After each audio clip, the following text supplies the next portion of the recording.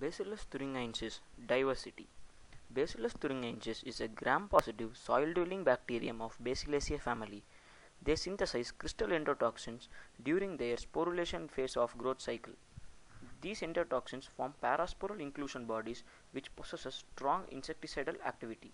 The synthesis of cry-endotoxin is an unique characteristic of Bt. A single strain of Bt might harbor more than one cry gene. The endotoxins present in a Bt strain accounts for its diversity.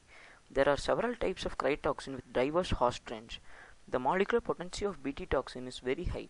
It is 300 times stronger than synthetic pyrethroids and 80,000 times more stronger than organic phosphate. There are numerous types of crystal endotoxins. Among them, the major ones are cry-1 endotoxin. It is specific to Lepidopteran larvae. The shape of the crystal is bipyramidal. The toxin is about 140 kilodalton. The cry-2 endotoxins are characterized by its specificity to Lepidoptera and Diptera. The crystals are cuboidal in nature. They are about 70 kilodalton in size. The cry-3 endotoxin shows insecticidal activity against Coleoptera.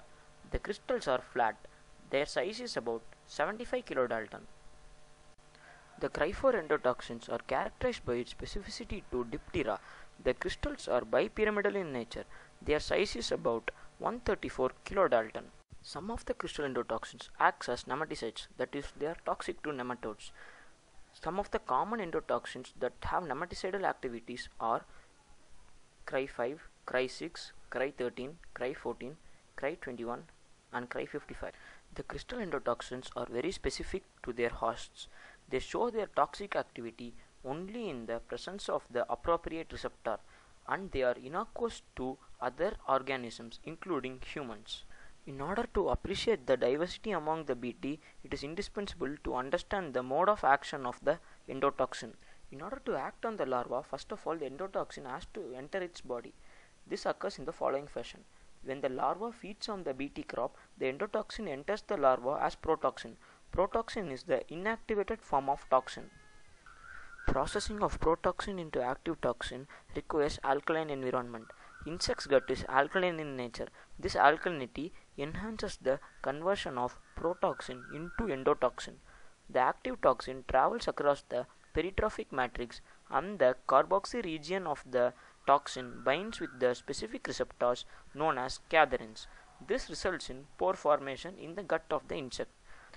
The accumulation of this toxin leads to septicemia and ultimately the insect's death.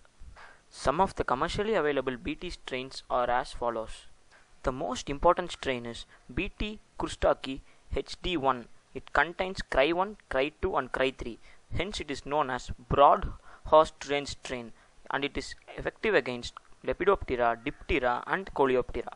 Some of the Bt toxin possesses the rare character of targeting the cancerous cells. Such toxins are called parasporins. It is really interesting to note that there is a Bt toxin against mosquito larvae too.